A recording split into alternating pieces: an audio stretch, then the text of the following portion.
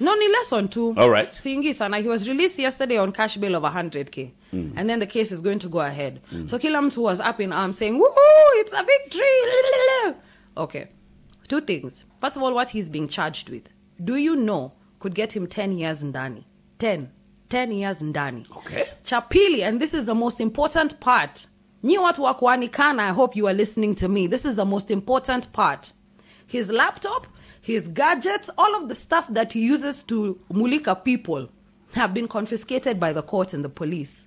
And they're going to investigate what it is that this guy receives, where it is received from, and who sent it. What? So you are saying, munasema, please hide my identity. I want you to know this here 4th day of August 2020.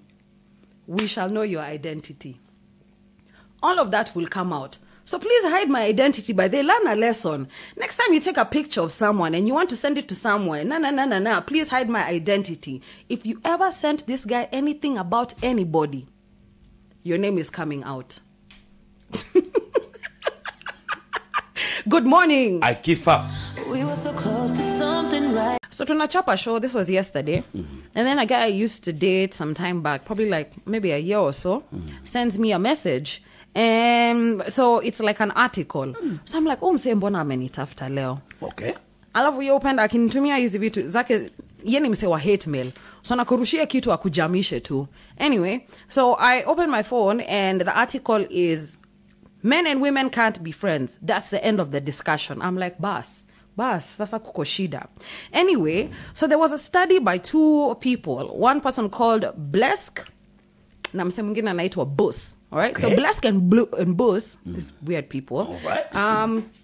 Studied the nature of relationships and platonic relationships or friendships between men and women. So I'm saying nirushia hii article, jua, most of my friends are actually men. I say, yani, majority actually of my closest friends are dudes. Oh my God. So at the end of this study, 3 things were determined by Blesk and Boots. Okay. 1, that apparently every man who is friends with a chick, any guy who's friends with a chick, platonic or otherwise, All his right. end game is to secure the, all right? Him, he knows, come hell or high water, my intention on the basis of this here, my friendship with you first and foremost is promotion to glory. So your male friend always wants to convert with you. Yoni ya kwanza. Ya pili is that actually it turned out, and a lot of men confessed that they had actually converted with a lot of their female best friends. Good stuff. So they're actually saying, but I got into this friendship, I became her best friend because I wanted to convert. And actually converted, so it's actually a working scheme. And then number 3, which had me shook, is apparently that men who are unable to convert within this friendship with their best friend end up feeling extremely rejected, sometimes can even fall into depression. Because at the heart of every friendship between a man and a woman, the only thing the man wants to do is convince. 2 things that you adults need to take seriously. Who you are marrying and who you are having children with. Watching a story. Talk to me. I remember about 4 years ago when I came back to the country. Sasa, yeah, it was about 4 years. Or so. Najipanga. So I made friends with this chick. And we used to work together. Sasa, we became very, very close. So I was also trying to redate and rebound and nini. So how she introduced me to some guy that she started dating, and we even used to go on double dates together. Wow. Tunaenda ma double dates. It was really cool, really cute. Yani kila kitu. We did that for like 5-6 months. I think now I left work there. Lakini wao wakaendelea. 5-6 months. Udem na uchali wanaendana like this. 2 peas in a pod. So in love. Okay. So in love. 3 months. No, 3 or 5. About 6 or so. This was under half a year.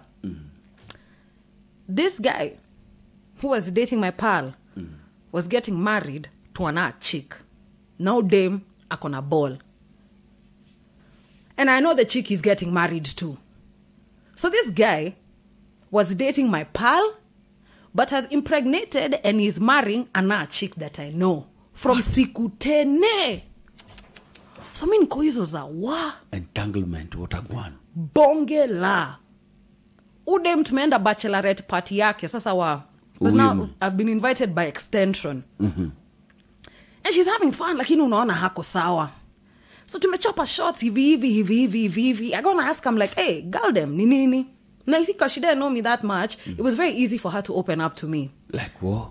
Akasema maze, Marino. na really shuku mse. Ananiambia maze, kamene, my spirit is not at ease. I know it's going to be kesho asubuhi nini, but my spirit is not at ease. Saizo gala ko drinks. Asema, I understand why your spirit is not at ease. Because you even know this guy is dating another chick. Nikamwambia to listen. You know, women tunakuanga na gut instinct. All right? Tunakuanga na gut instinct. So, if I were you, kuna kitu Mungu anakushow. I didn't want to tell her that I know that I've seen, because then again, that's not my business. Kabisa, usiwahi ingilia, usiwahi toka kabisa. Missy fala. Kasema, you just follow your gut instinct. Lakini either way, I wish you all the best. Tumeamka next day, nini, wedo like this, reception, mse ako drinks, akaanza kumisbehave na bridesmaid. Saizo tuko huko tu, oh my god. Dem ametoka akilia. But guess what? There's a child in the oven. And she's already signed the certificate. Whoa, way. Saizi ni reception tukiingilia evening party, mse ashaanza kumisbehave. And I remember nilikuwa na dem na nikamwambia yani, just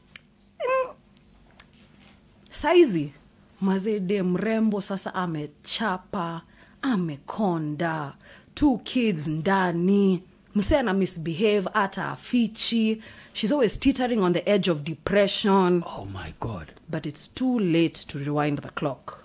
So there are people who just got married because they got pregnant. Because sasa famu haitaki aibu. So unaoa umbudhe. Kwanza ukipata tu ball hivi. Sasa unaanza kuharakishwa na harusi.